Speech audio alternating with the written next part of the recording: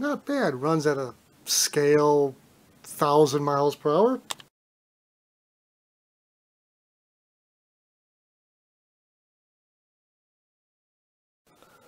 Alright, I pulled out a Marx wind-up train this time. I'm not sure what the number is right now of this particular locomotive. I'll get to that later. But I'm not really big on wind-up trains. I don't know. I just never got into it. I've got about 4 or 5 engines that are wind-ups, and I thought, well, you know, what the heck? Why don't I at least pull them out and run them and get rid of them? Also, I've set up the layout, the new layout, in a grid pattern, city pattern. I put in blocks and streets. Now this is all quickly done.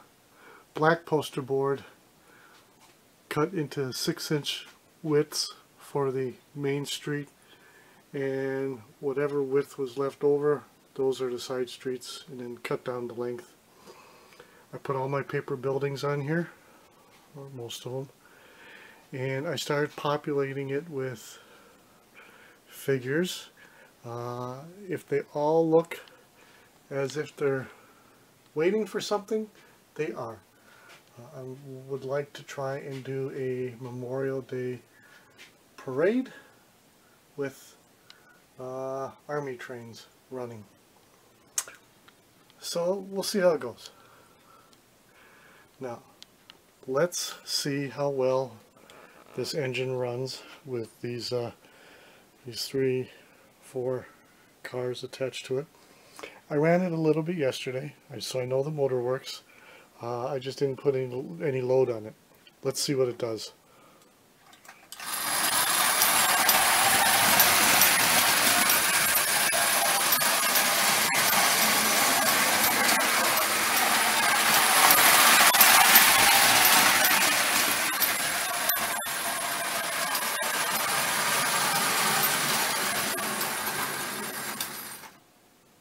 Okay.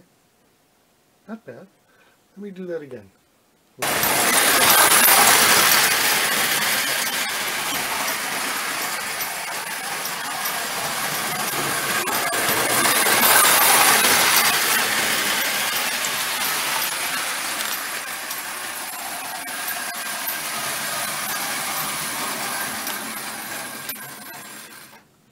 Not bad. Runs at a scale 1,000 miles per hour.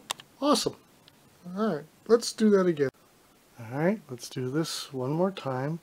So essentially goes around twice on one wind-up, pulling these 4 units behind it. Okay, that works.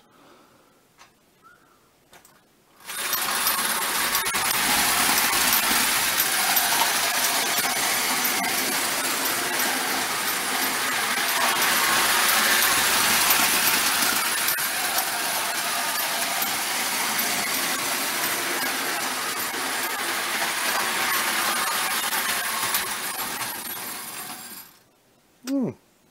2.5 times. New distance record. Alright, so I thought that was kind of fun, but I just can't really get into wind-ups. I got a couple more I'll film, maybe.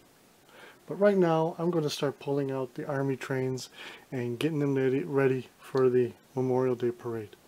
So we'll see you folks later.